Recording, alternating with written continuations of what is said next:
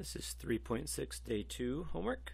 Number 33, we want to use synthetic division to find p of k. So so the easy way to find p of 3, it would be just to plug it in here, right? You would do 3 squared minus 4 times 3 plus 3 be 9 minus 12 be negative 3 plus 3 would be 0. Okay. Now that's the old way of doing it. Now it says here we want to use synthetic division to do it. Okay. So what we're going to do is we're going to divide that 3 out. Be 1x squared minus 4x plus 3. So bring the 1 down. That times that is 3. Add them together. That times that is negative 3. Add them together. So by looking at this remainder, I know that p of 3 is equal to 0. Okay. Number 34, if I want to find k of negative 2, I'm going to divide out the negative 2. 1x squared, 5x plus 6. Okay, bring that down, multiply and add, and multiply and add. So this one also has a remainder of 0. So I know that p of negative 2 would equal 0. So both of these, since these are equal to 0, it didn't ask you to do this, but we know that these are the zeros. These are solutions, right? P of 2 is equal to negative 2. So I know at negative 2, 0, that goes through there somehow. Okay, so I know that's a solution. And over here at 3, 0, I know my graph goes through there somehow, so I know that's a solution as well. Okay, 35, I'm going to divide this out using synthetic division. 5x to the third, 2x squared minus 1x plus 5. So bring down the first term, multiply gives you negative 10, add to give you negative 8, multiply 16, add together gives you 15. And multiply be negative 30, add together is negative 25. So I know that p of negative 2, okay, is equal to negative 25. So a point on the graph would be at negative 2. I'd be way down here at negative 25. Okay, which is not a 0 like the other ones were. Okay, but it's still, we can evaluate for that point.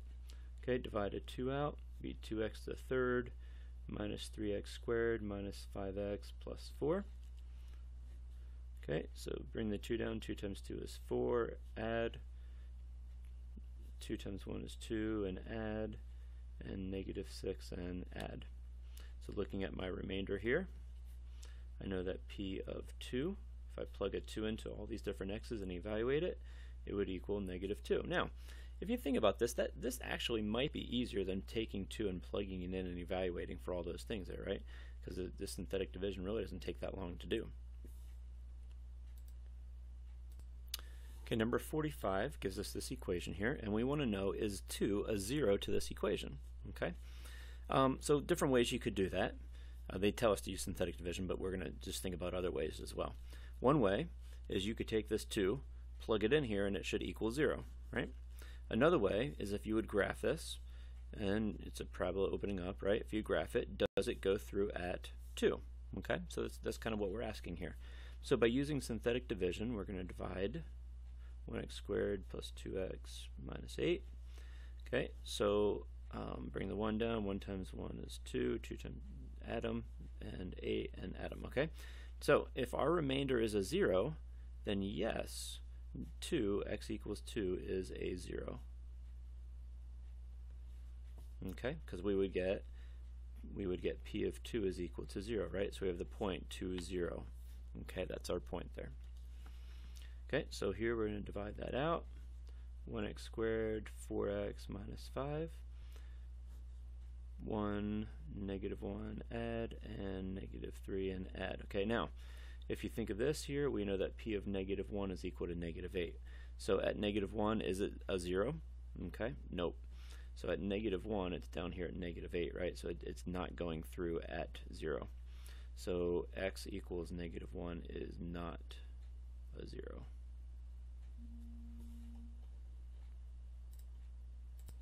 Okay, 47, we're going to know if 4 is a 0. 4 is a solution to this. So let's divide it out. 2x to the third, negative 6x squared minus 9x plus 6. Okay, so 2 be 8, add them together, be 8, add them together, and negative 4, and add them together. So, not a 0. So we know that p of 4 is equal to Therefore, x equals 4 is not a 0. Okay, 48. Divide out -4. You know, this is probably quicker to do this than it is to like graph this and see look at your x-intercepts, or to even take this x and plug it into all these values and evaluate it. So it's quicker to doing it this way. So we 9x to the third, 39x squared, 12x, and 0. Okay, so don't forget that 0 at the end. Okay, so bring the 9 down, be -36 would be 3, be -12 be 0, and that times that 0 and 0. So we have a 0 remainder, which means we have p of -4 is equal to 0. Therefore, x equals -4 is a 0 to the function, a solution to it. Okay, in number 63, they tell us, okay, so we know it's an x to the third. There needs to be 3 answers to this, right? So they give us one of the answers, and we need to find the other 2. Okay, so what we're going to do is we're going to divide this out. So we're going to divide that 1 out of here. So it'll be 1x to the third, 0x squared, -2x plus 1. So when we divide this out, 1 times 1 is 1, add them together. 1 times 1 is 1, add them together. 1 times 1, -1 is -1, add them together. So this basically tells us my factors are going to be x minus 1, because of that 0, and 1x squared plus 1x minus 1. Okay? So I know when I solve this one, I get x equals 1, right? So we have that 0 already. This one, I could try and factor it. It's not going to factor. I could try completing the square. I could try the quadratic formula. It doesn't matter. I'm going to try the quadratic formula. So -b plus or minus the square root of b squared minus 4 times a times c over 2 times a.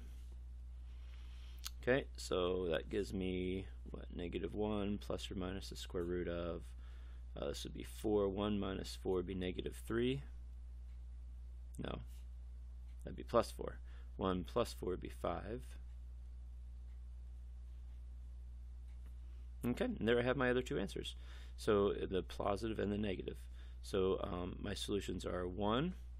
You don't have to write this out but all the time, but 1, and then -1 plus the square root of 5 over 2, and -1 minus the square root of 5 over 2. Okay, those would be the 3 answers to this. Now, you can go into Desmos and check this as well. If you graph this and look for those x-intercepts, it'll be at these 3 points.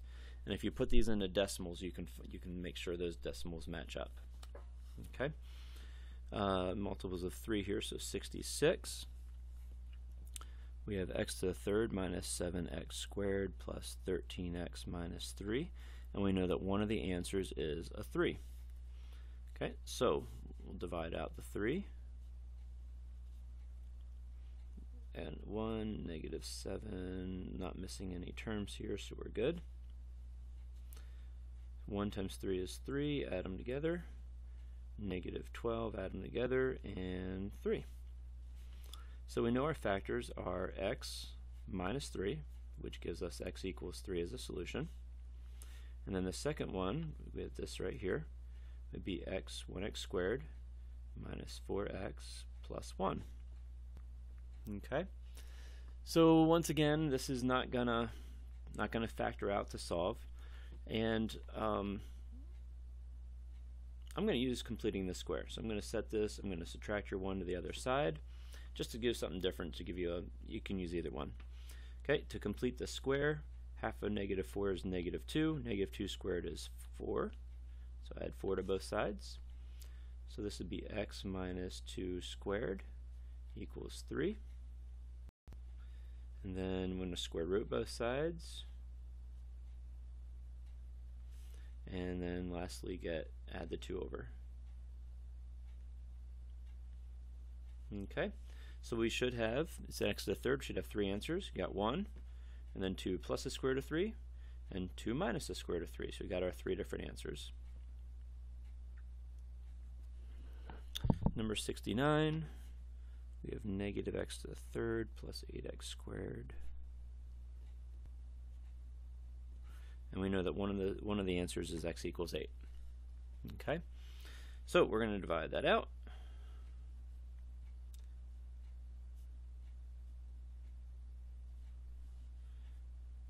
That times that is -8, add them together. That times that is 0, add them together. That times that is 24, add them together. So our factors are x minus 8.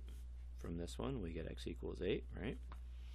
And then our other factor is -x squared plus 0x plus 3. Okay. Now to solve this one, since there's no x term, let's use the square root method. So I'm going to add this to the other side just because it's negative.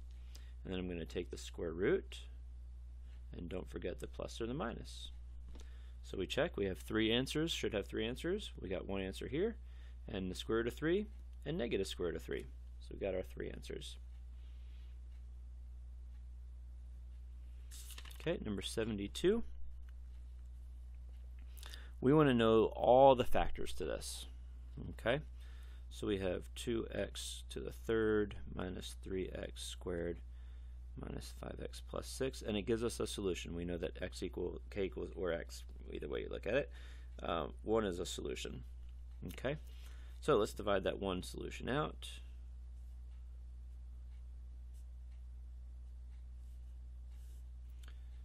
One times 2 is 2. Okay, so if I write them as factors, and that's what they want in this one, we don't want the solutions, we want the factors. One factor would be x minus 1 from this one. Then here we have 2x squared minus x minus 6. Okay, with 0 remainder. Now we still want to get factors here, so we want to get factors. This one doesn't factor down farther, but this one will. So we get 2x and x. And let's see, that'd be minus 2 and plus 3, because that'd be -4 plus 3 would be -1. Anything else factor down? Nope. So we have our 3 factors.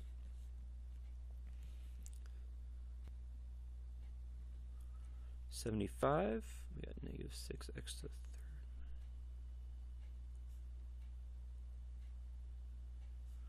We know that one of the solutions is -3. So we'll divide it out.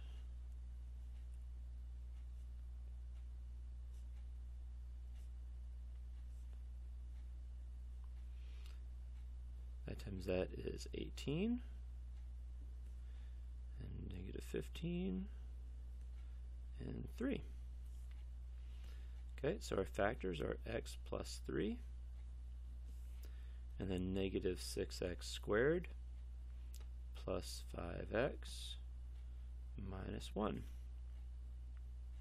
Okay, now we haven't really done this much with a -x to the 6, but it's really the same idea here.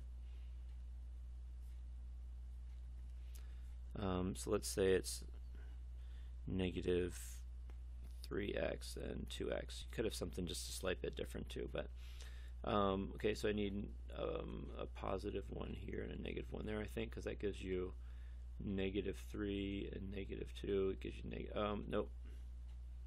Let's try this.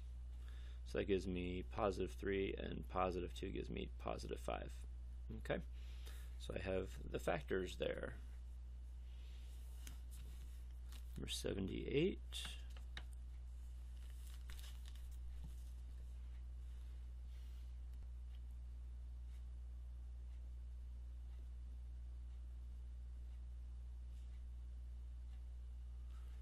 Okay.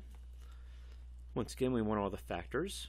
Okay, so we're going to divide out the -9.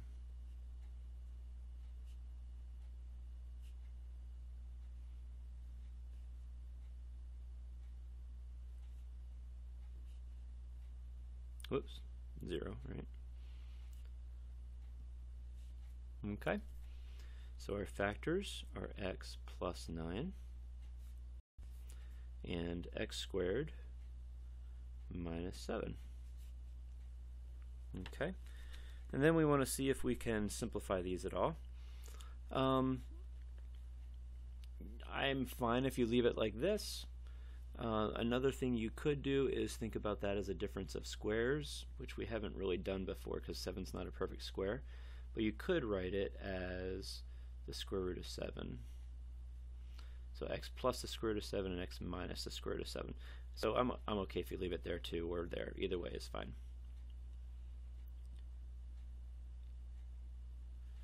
Okay, number 81. Okay, so we're going to our long division here again.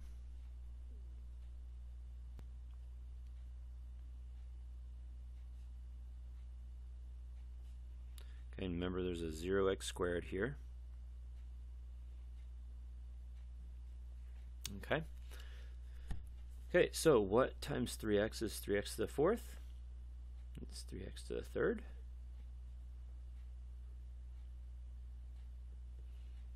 I'm sorry, 1x to the 3rd. So that gives me 3x to the 4th minus 7x to the 3rd. And we're going to draw the line and change our signs to subtract. And they both cancel out. So that's nice, isn't it? We don't have that to bring down, so the next things we bring down is really just this. So what times 3x is 6x? 2. So 2 times that 3x minus 7 gives us 6x minus 14. And those cancel, and here we get negative 2, which is our remainder. So minus 2 over our 3x minus 7.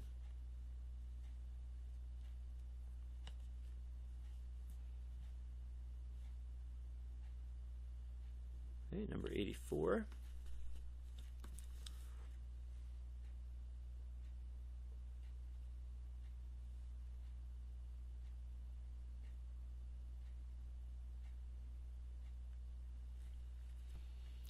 Okay, so what times x squared is x to the 3rd? X.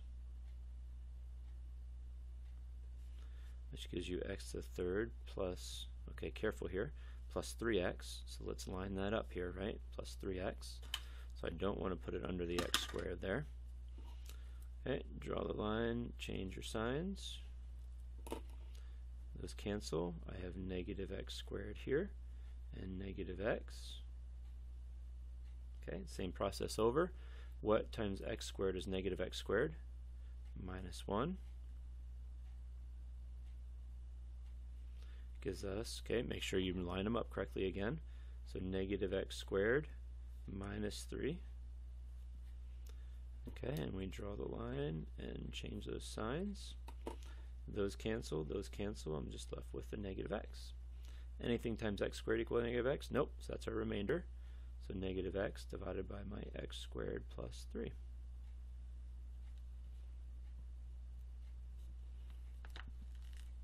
Okay, last one, number 87. I believe it's the last one. Yep.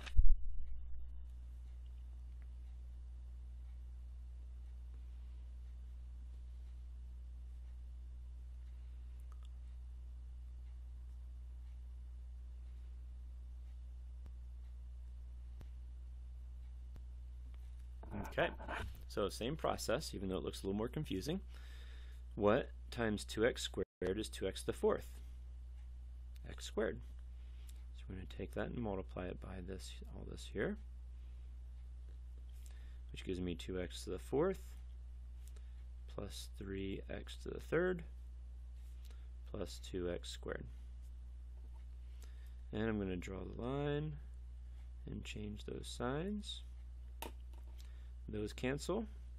This gives me negative 4x to the 3rd and plus 2x squared. And I can bring down those other terms if I'd like to. Same process. What times 2x squared is negative 4x to the 3rd? So negative 2x.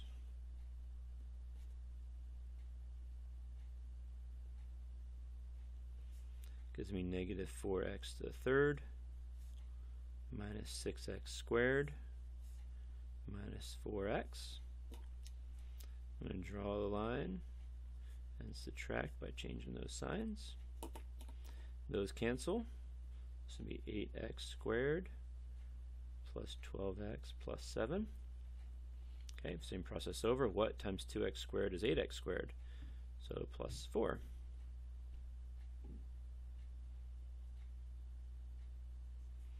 Okay, that's 8x squared plus 12x plus 8. Draw the line, change your signs. Those cancel, we get a remainder of negative 1. So we have minus 1 over our 2x squared plus 3x plus 2. Okay, that concludes section 3.6.